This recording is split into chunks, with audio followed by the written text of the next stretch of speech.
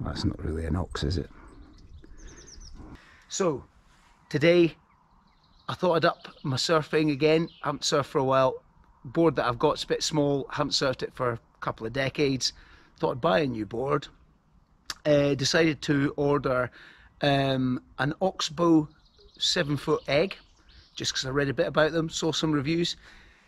Actually bought two, talked a mate into buying one as well, so he's gone for it. So once I've opened these, if I find out I've got a crap surfboard, I've also got a mate that won't talk to me anymore.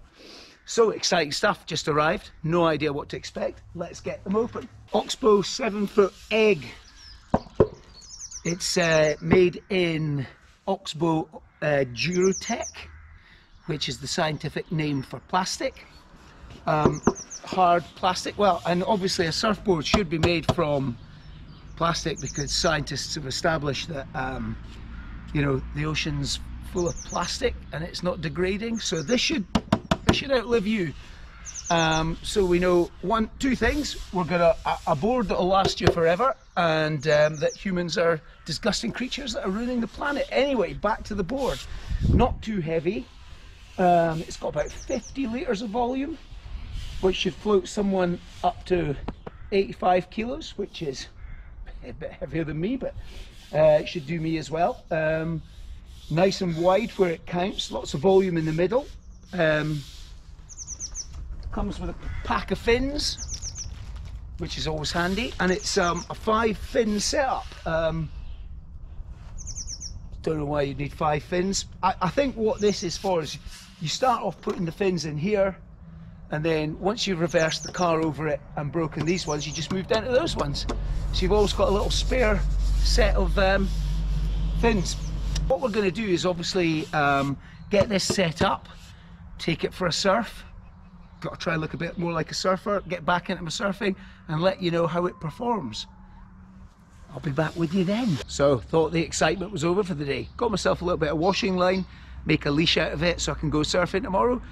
Don't need it. Another box arrived. We have got 4 bags. Oh, vital. Protect your stick. Deck grip. You've got to have a grippy deck. We'll get that fitted. I might even do a little instructional video on how that works if I can work it out myself. Fucking wax and a leash. Washing line not needed. So we've got all the kit we need, including the fucking wax. We're going to get it all put together, get the deck grip on, get the wax on, get the leash on, get my surfing kit on, go down to the coast, do some surfing, let you know how that works out. Gimp run.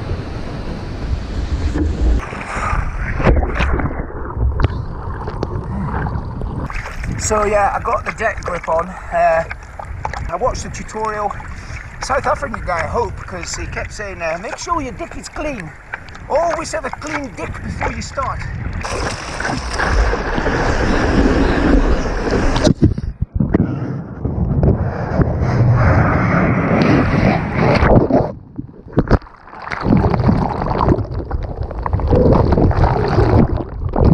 So yeah, if you're a 6-foot guy, 80 to 85 kilos, if you can get up on your feet on a big foamy or a big mal, you want to progress to something a bit smaller, it's a good board. Not the easiest one to turn, but then the waves weren't that clean, so I don't know, maybe with cleaner waves, you get more turns.